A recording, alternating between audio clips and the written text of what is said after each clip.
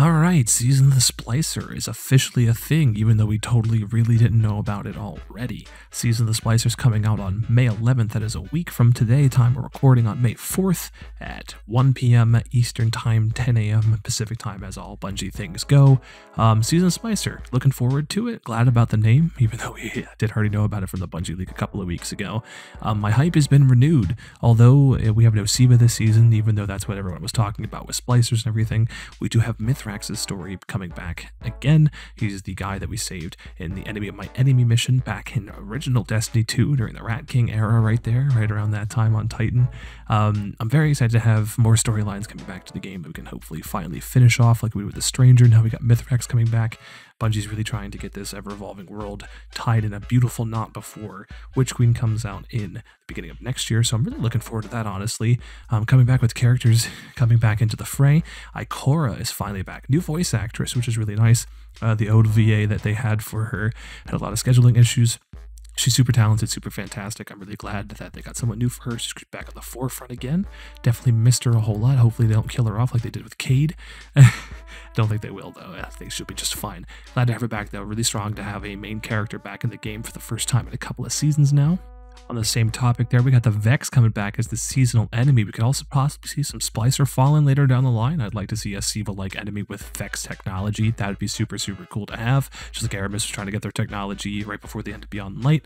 Coming along with that, in the Vex, we have a 6-man seasonal activity for the first time since Season of the Dawn. The last time we had something like this was during the Sundial era, during Dawn a couple of seasons ago. Actually, 5 seasons ago at this point. Looking forward to it, like having 6-man activities, especially if you play with more than 3 people. Like you have for the past couple of seasons, you've been restricted to those 3 people fire teams. Now I got a big 6-man, which hopefully means it's a little more expansive, a little more in-depth, have a lot more time to get in there and get some of the stuff done. Hopefully it progresses over the weeks and onto the different planets and areas that we'll be going to. I know I saw stuff on Europa, the Moon, and the Tangled Shores, so we're definitely going to be moving around. I think it's going to be something close to the Sundial, where you have to go into somewhere else and then come back out. Some people are going to be working on the inside, some people are going to be working on the outside. I think it's going to be really good. I definitely like the Tron aesthetic we've gotten for this seasonal theme. It's looking honestly pretty fire. I'm a big fan of all of the colors and the landscapes that are going to be going over. The Vex are definitely the place to bring this into because they're so mechanical and so methodical. Like their simulations, we really don't know what they look like besides the Infinite Forest.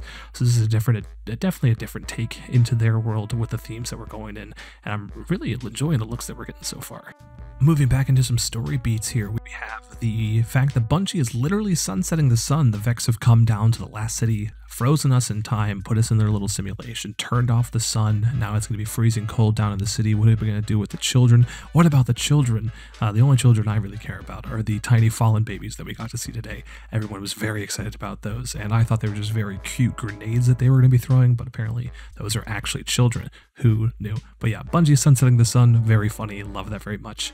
On to more armor and weapons. The new exotic armor for each class, the new boots for everybody look fantastic. Titans absolutely got the best one, with solar eliminations giving you a bonus damage, which is really nice, especially if we got Igneous Hammer and Trials recently. Definitely going to be using that. Maybe a Warmind Cell build with a bunch of sunspots and maybe the Phoenix Cradle boots. That's going to be definitely a very synergized build right there. If you want to get some stuff going in for next season, never looking forward to that. There are 30 reprised and new legendary items. Don't know what the split is on new to returning legendaries. Probably like an 80-20 situation on returning items and new items, because it takes a lot more to do new items than it does old items. So that's okay. I mean, the new items kind of look pretty cool, kind of Vexy, kind of almost like Season of the Dawn items. I feel like what they're going to bring back is stuff from Season of Dawn, just because that recently got sunset again, because that's a whole other topic to talk about another time. New weapons look cool. Speaking of weapons, the Stasis sidearm is going to ruin Crucible, as if it didn't need any more help being ruined right now with stasis and freezing. Being able to freeze somebody with a kinetic sidearm, yeah, we're gonna have to talk about that at some other point. I'm just dead inside from all of this. We're not gonna be able to talk more about it right now. Forgot about armor synthesis is actually coming next season, and I'm still not the biggest fan of the rollout they're doing on it, but at this point I'm just gonna have to get over it and pay with my wallet, as everyone else has been doing recently. Hopefully.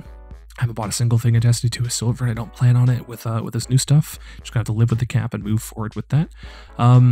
Other than that, the 801 area that they created for it looks pretty cool. I'm definitely looking forward to spending some time around there, getting my armor ornaments put together. And last but certainly not least, Vault of Glass launching May 22nd, looking real fine. They didn't show a lot of the inside or anything, as they don't want to spoil anything, which is weird, but okay. Definitely looking forward to doing that. There's a bunch of other stuff like Bungie rewards and stuff on their website. If you want to go take a look at it on the seasonal page, the roadmap is also up now. Got a lot of good stuff coming around. And yeah, all right, that's going to be it. I hope you guys are excited for Season of Splicer as I am. Hoping this is a little bit of redemption and hopefully PvP, because I didn't see anything about Gambit or PvP in the trailer. So, oops, I guess they just forgot about those 2 game modes just like they have been for the rest of the year.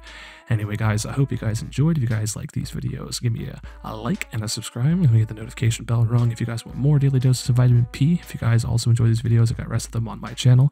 Thank you for getting your daily dose of vitamin P, and I'll see you guys in the next one. Peace out and take care.